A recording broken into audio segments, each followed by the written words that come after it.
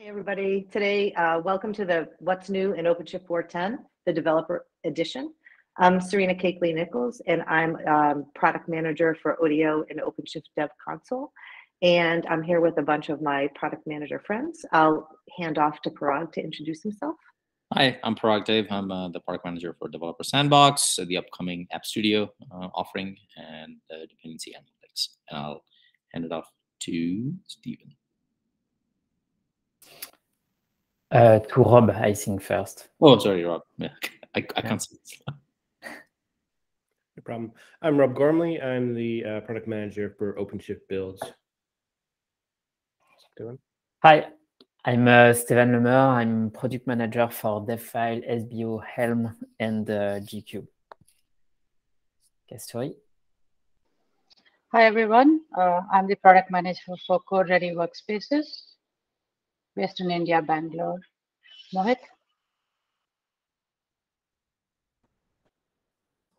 Okay, hi everyone. Good morning. I'm Mohit. I'm based out of India, and I'm product manager for ID tooling. And pass over to Shamak.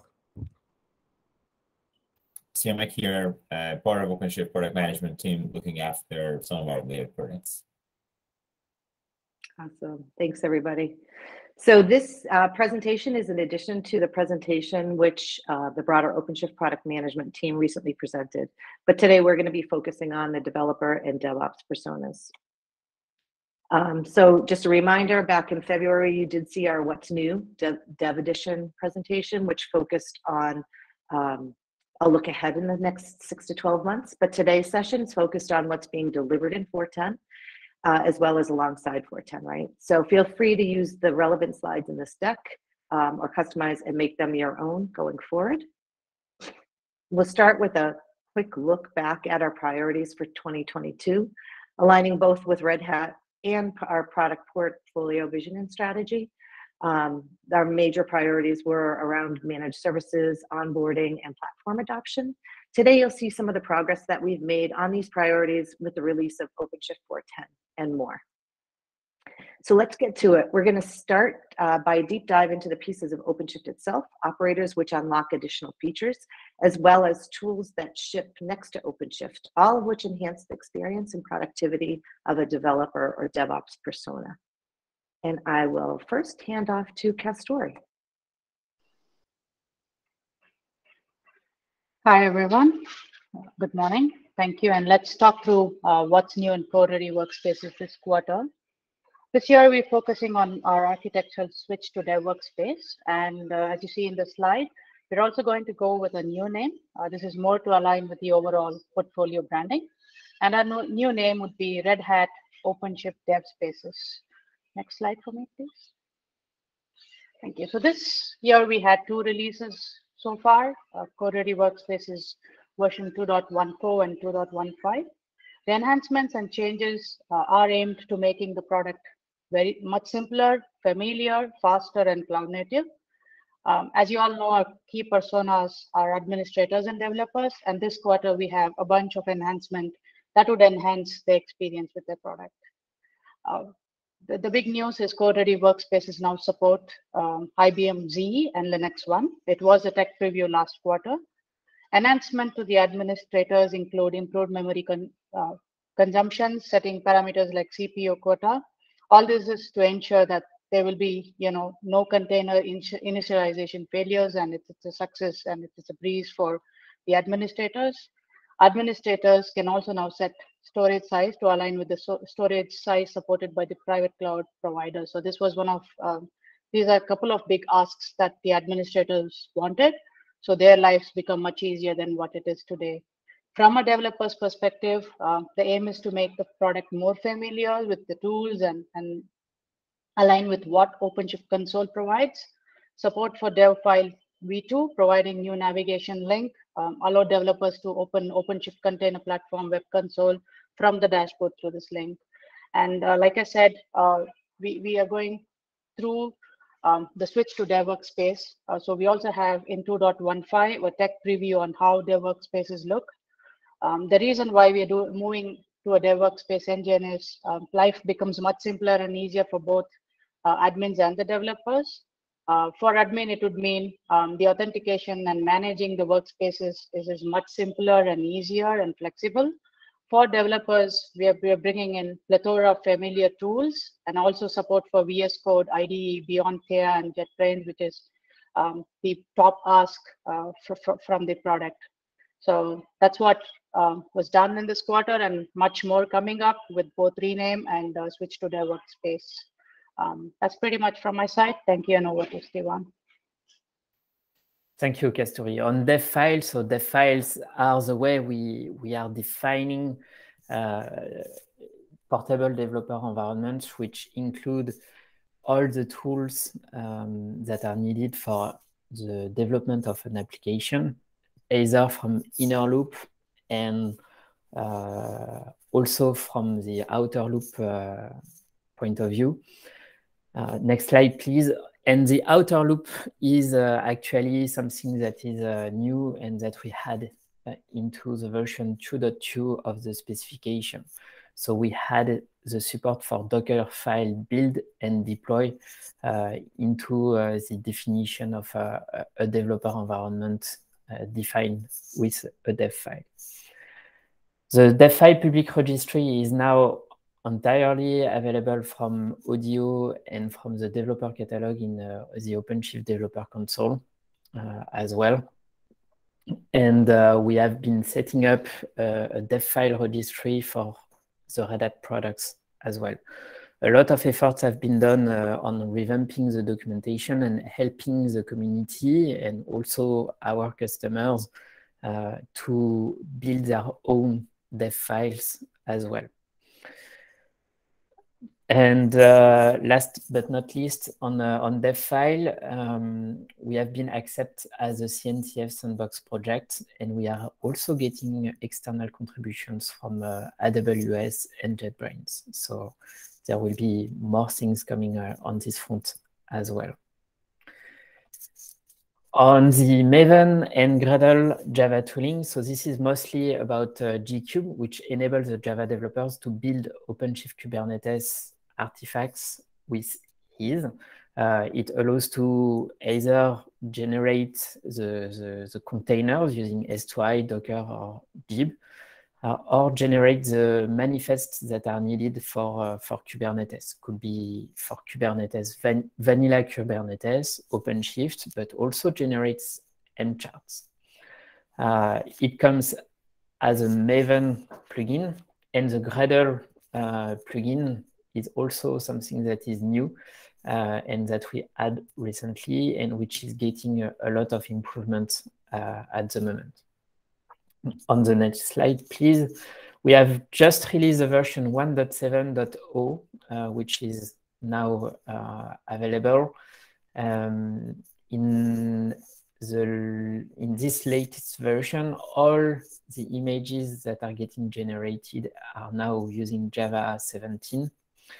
As I mentioned earlier, we have been doing a lot of improvements related to the Gradle support, especially on Kubernetes and OpenShift side, where we had the support for Vertex, Micronaut, and Open Liberty generators, as well as a number of hardening tasks and bug fixes.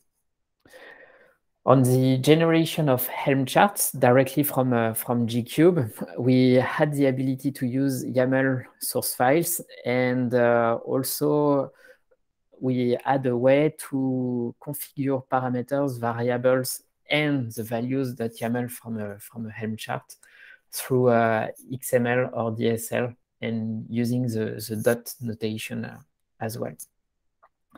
And as a good news on the project, we just reached the 100 of contributors on the project. So that's good, and that's showing a good health of the project as well. Handing over to Mohit.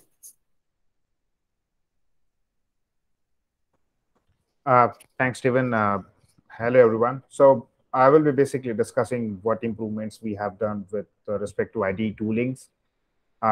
This quarter has been really great for aligning our portfolio with respect to all the IDs we support, including Visual Studio Code, IntelliJ, and Eclipse.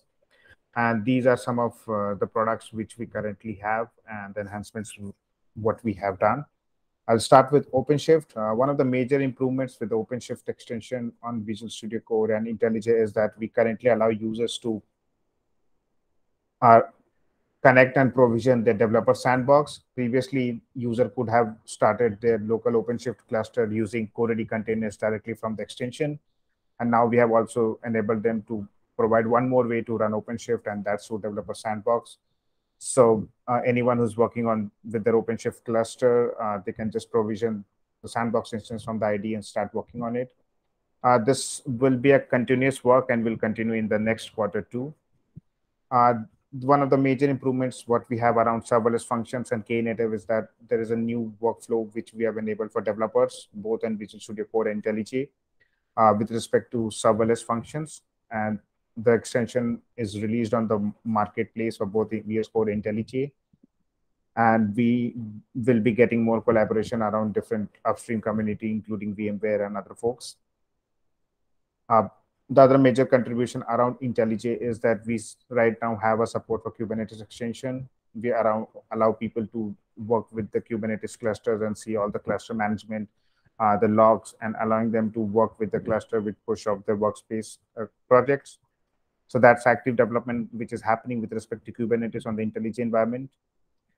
The other scenario around Tekton is that we allow people, if they want to continue working on their Tekton Hub or Tekton custom task catalogs, they can directly work with their clusters.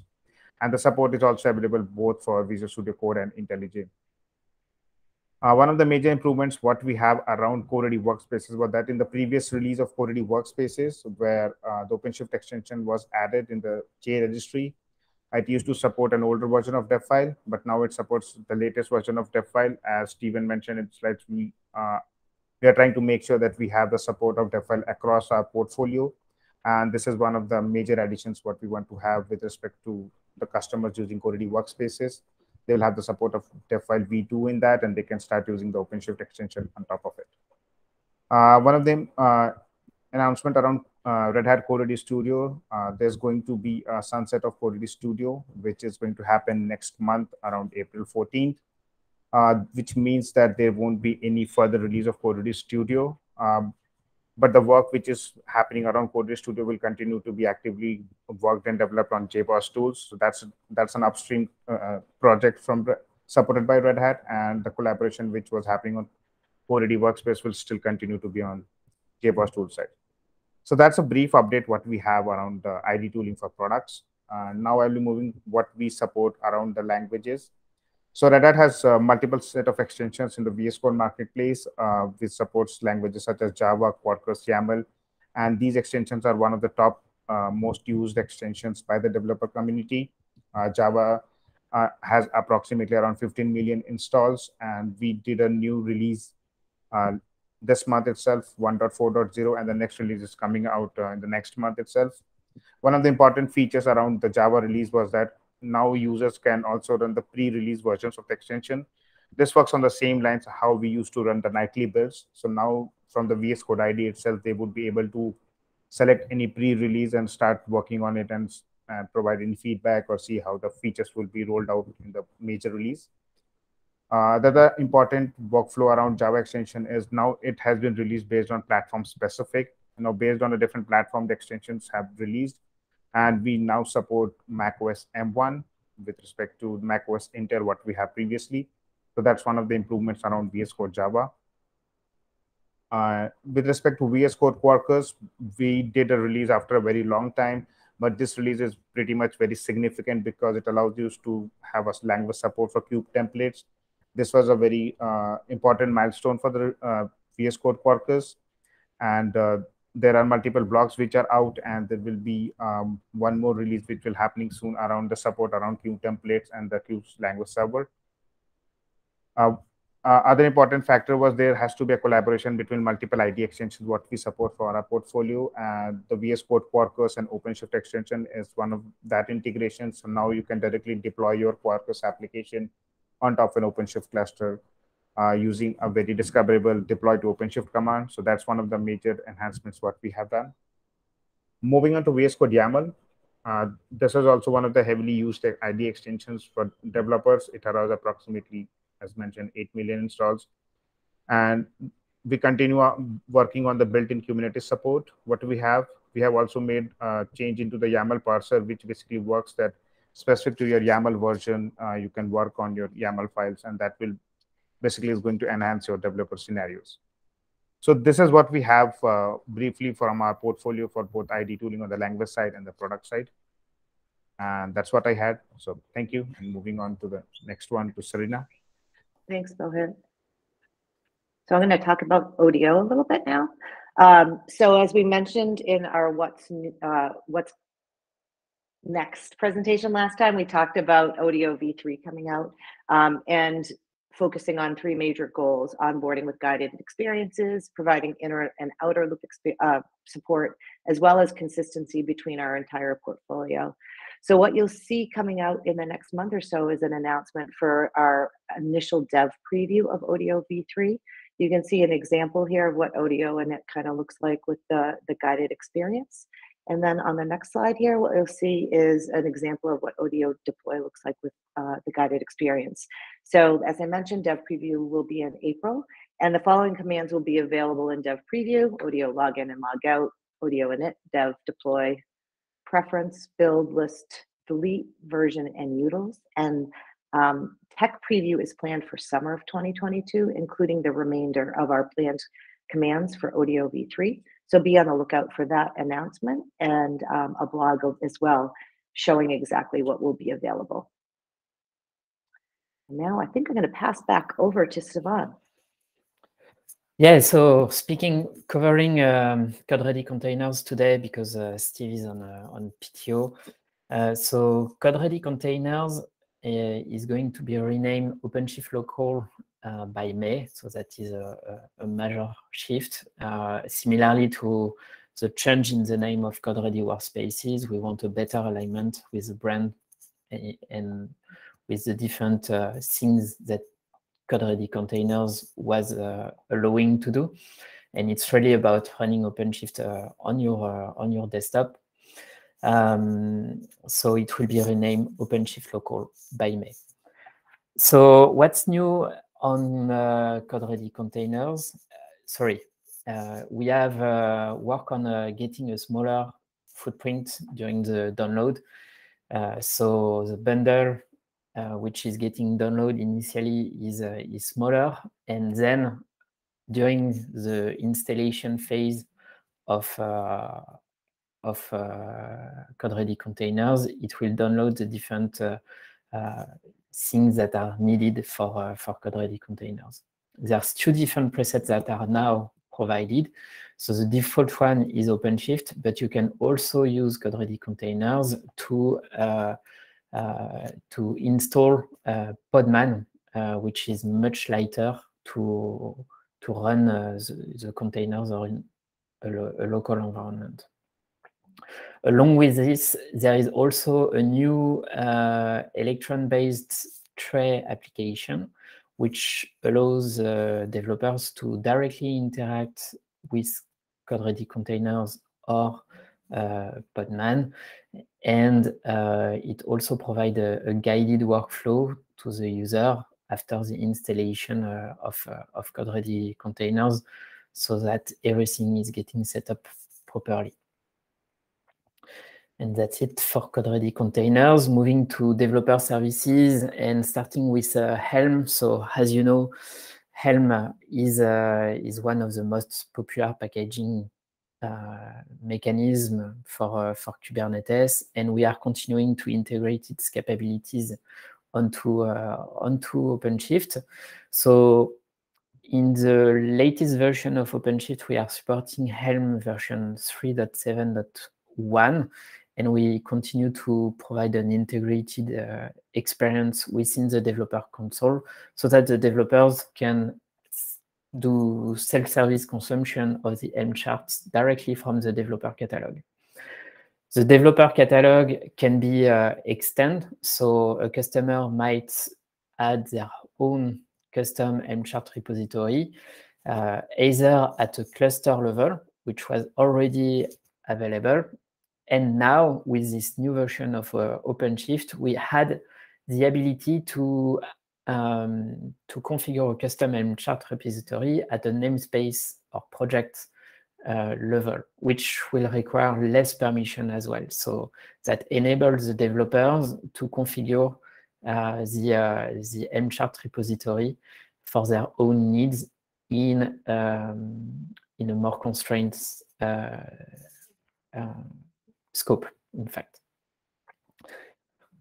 We also are providing a certification process for our partners who want to distribute their products using Mcharts.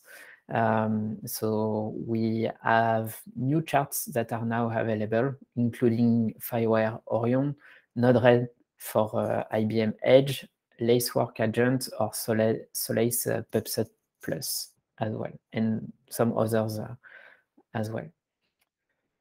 So that's for Helm. On service binding, so service binding is really a way to enable the developers to easily connect their application to backing services. It manages the data plane for the application and the backing services by injecting all the binding information directly in the application workloads, so that the application can leverage the connectivity information more easily. So we are providing a built-in set of bindable services, which are enabling the Red Hat portfolio, our managed services, and some other popular services. So we have extended that as well. On the next slide, please. So on the managed services, we have managed Kafka, Roda, and there's few demos that are available. And we are also providing support for some popular operators that are existing elsewhere. In this new version of OpenShift, there have been additions into the developer console to make it easier for a developer to connect an application to a backing service, and Serena will cover that in the developer console section. Thank you. And now handing over to Siamak. Oh, Rob, sorry. Not a problem. So on the previous slide, you would have seen OpenShift Builds is following a pattern earlier today, changing its name. We don't have the official announcement for that as yet, but it is working its way through the process. So some updates here. We continue to release more functionality and features into CSI drivers, including the ability to handle projected resources, Red Hat entitlements, simple content access certificates, and so forth, and allowing those to be kind of shared in a manner that kind of supports namespaces and other kind of access control limits there too. Similarly, we also are allowing CSI volumes to be mounted into a build. This will help, support this to those secret stores, projected resources, and so forth, and that allowing them not to allow secure credentials to be required to be stored in container images there. We're also looking at the ability to, or have the ability to build images using the source or binary of your local application on your workstation and push that up into your OpenShift instance there too. Shipwright builds also supports custom annotations and volume support there too. Next slide. So as mentioned, naming changes are going to be underway. One thing that's important to note is that V1 builds, which we'll probably start be referring to as V1 builds or classic builds, is not going away. And in fact, you can continue to deploy V1 builds and maintain them, as well as the V2 builds, which are based off of the shipwright upstream. And those can coexist quite contently in parallel. The Jenkins operator has been deprecated and is unavailable as of 4.10, and will be not receiving any further updates. And we're moving more towards the pipeline as a service methodology there. And with that in mind, we're going to be continuing to work on improving the builds operator, get it updated and into the operator hub there to provide that functionality in that more native fashion there.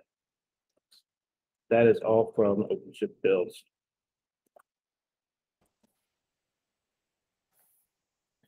All right, OpenShift pipeline. So alongside OCP 4.10, pipeline is 1.7 will be released. The highlights of this release are pipeline as code that reaches take preview that enables GitOps workflows for the CIs. Pipeline will live in the Git repo, and the executions will be on the cluster. Takedown chains is another highlight of this release that is reaching take preview and introduced into the product that enables, once configured, customers can automatically assign any images that are built within the pipeline using a variety of cryptographic schemes like cosign from Sigstore, X509, or keyless and other mechanisms that are experimental at the moment. Takedown Hub is introduced as well in this release as a take preview feature, so customers can enable Takedown Hub on the cluster, and that would give them their own version of Takedown Hub to be able to create a list of tasks that they want to expose within their organizations to be used by their dev teams and SRE and DevOps engineers to build pipelines. And another area that is highlighted in this release is taking advantage of user namespaces in OCP 4.10 to be able to run tasks in that namespace, which allows it opens the door for type of tooling that required to run privilege on OpenShift, like Builda, to run as a root within the container. But since it's running, the pod is running user namespaces, it's mapped to a non-root user on host. That would essentially remove the need for those tasks to run as privileged pods on top of the platform. That's, like I said, build that, or also any other tooling that customers might have that has this requirements. And there are a variety of improvements within the pipeline UI and Dev Console as well. I think that we'll go in more detail through as well a little bit later. Next slide, please. GitOps 1.5 also will be available on OCP 4.10. That brings along Argo CD 2.3. The highlights of this release are additional new generators around application sets. Application sets is a hugely demanded capability in Argo CD that allows customers to generate applications based on a Git repo or the list of clusters in ACM or some of the other aspects. And 2 generators are added in this release that allows us to allow customer to configure Argo CD to create an application for every pull request, so that they can create an application, sync the content of that pull request to a namespace, perhaps, in order to deploy the content of it and run tests against it before accepting the pull request.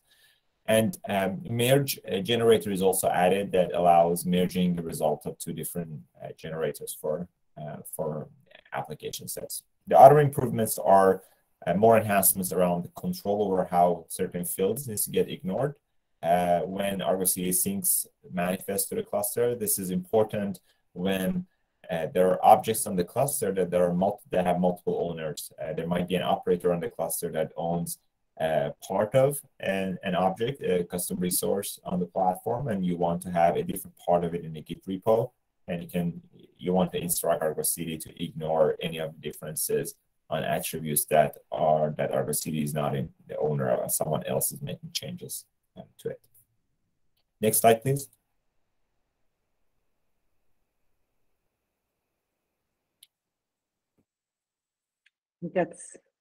Yep. Okay, so now I'm going to do a deep dive into the developer experience inside of OpenShift console itself.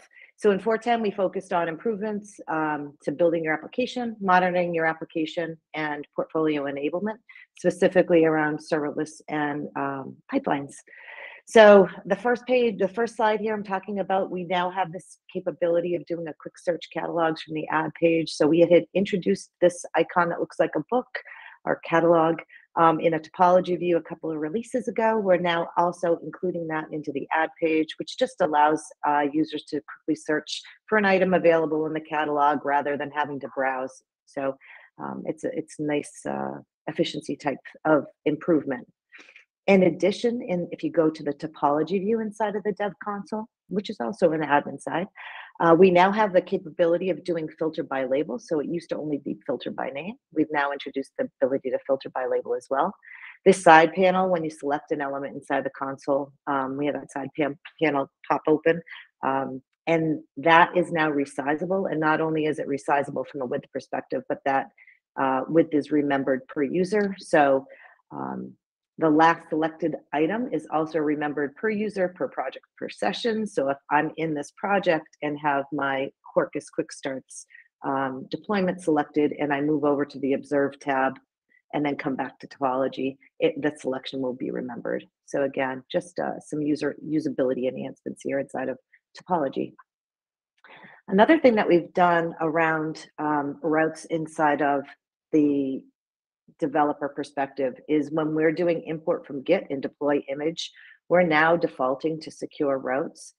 In doing that, what we also did was we are now exposing these defaults for our forms inside of user preferences. So inside of, in a top banner in the user menu, there's a user preference section now that we released last, I think in 4.9, and we've now added an applications tab, which allows you to set your routing options that are used as defaults for those two forms in import from Git and deploy image.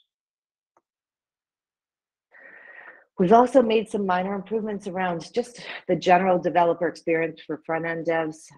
So we got some feedback saying that people wanted to be able to quickly and easily kind of copy the route rather than just navigating it through the route decorator. So what we do now is as you go through your import from Git flow, we are producing a toast notification, which has the ability to either drop right out into that new route or copy and paste it.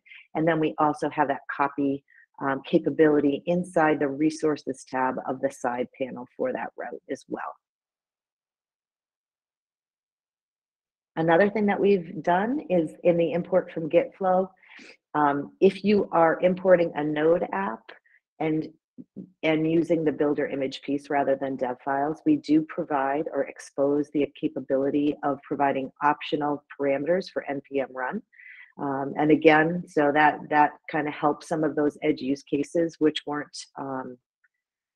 builds weren't able to successfully build by default. So you do have the ability to do this now with Node applications. Working off of something that Stefan had mentioned earlier, the create service binding action now does let you create service bindings in addition to dragging them. So before it was just a drag and a drop of an arrow, we now have a create service binding action that's available on deployments. With that action, all you have to do is, you get a modal, all you have to do is open up, is enter the name and select the bindable object that you want to bind to. So when you drag that connector handle from a deployment workload and drop it onto a bindable service, we also have a different flow where, I mean, it's the same flow, but we're providing that default, that bindable service is already defaulted for you, and you just enter the name and you're all set and ready to go. So again, making this command much more discoverable as well as easy to use. Another thing that Stefan did mention was extending the developer catalog with additional Helm charts, right? So the CR name is called Project Helm Chart Repository. What we've done in 4.10 is we do have a quick start available. So if you look at the Helm chart catalog, we do have some text in that description that allows you to enable a quick start. Right now, we are only able to do this through YAML, but this quick start steps you through that process of being able to create that Project Helm chart repository and expose additional Helm charts inside the namespace that you're working in. Moving over to the serverless area, we have a number of improvements there as well. We're now visualizing event syncs in topology. Currently, the users or developers are not able to create these through the UI, but post 410, we will be enabling that through the catalog. Right now, what you do see here, the red arrow is pointing to what the event sync looks like. It's the same symbol, the diamond-shaped symbol as an event source. The difference is that it does have a pod inside of it. And additionally, if you see where the label is, there's different icons depicting an event source versus an event sync. When you select that event sync object, you do see the side panel as well, and it tells you what your output target is and shows you the associated pod with it. And of course, just like with any other resource, you can click in and drill into that candidate binding by clicking the link on that side panel. This is an RFE that we had implemented. So this allows Kubernetes services to be syncable resources in the event source flow, and it also allows Kubernetes services to be valid subscribers when either adding a subscription to a channel or adding a trigger to a broker. So again, just increasing our functionality, and that was an RFE. Going back to the pipeline stuff that Siamak had discussed, here's one of the improvements. We now provide a log snippet of failed pipelines. They're available in the pipeline run logs. So this previously wasn't available, so we're exposing it in the logs tab of a pipeline run when that pipeline run is failed. We also, in the import from Git flow, if there are multiple pipelines that are associated with that runtime, we do allow the user to, when they opt into adding a pipeline, we do allow the user to see the multiple pipelines and select them. And as they make those selections, that pipeline visualization would change so that they could not only see the name of the pipeline that's offered, but also see the tasks that are associated with it. So this is a nice enhancement, allowing the developer to kind of understand more of what they're selecting as well as being able to have this stuff exposed in the UI, which it wasn't previously. And then this one is around guiding the user to add webhooks for pipeline updates. So previously webhooks had to be handled manually, but now when you add a pipeline, when going through the import from Git flow, we do generate that Tecton trigger for you. It's down here on the side panel. Again, there's that copy command because you would need to copy that URL and go to Git to configure that repo appropriately. So again, a nice enhancement there. Okay, now I'm going to talk a little bit about export applications. So in 4.9, we introduced this export app command, which is available with the GitOps primer operator. Combining this feature with the import multi-doc YAML feature of 4.8 really enables developers to replicate the application in another project in the same cluster or in another cluster. What it does is it just provides a zip file of your YAML needed to re-import to replicate that application. But what we've done in 4.10 is introduce some usability improvements for the feature. So you can see here, we have added the ability to have a link that just says view logs. So if you want to watch the progress of your export application, that toast notification is issued when the user initiates export. But if you want, you can go look at the logs as it's progressing.